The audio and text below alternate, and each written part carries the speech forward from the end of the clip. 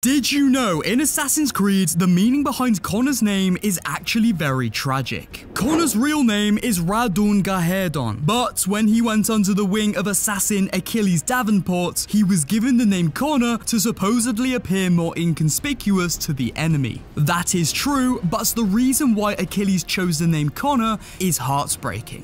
Achilles once had a family, only one wife and a son. Living a prosperous life at the Davenport homestead, Achilles and his wife watched their son walk for the first time, speak his first words, and then something much darker came along. During the 7 Years' War, Achilles' wife and son grew sick with typhoid fever, a disease that, if untreated, can lead to severe symptoms and eventually result in life ends. And that's exactly what happened. In the year 1755, Achilles entombed his wife and Connor, his son. Follow for more AC content.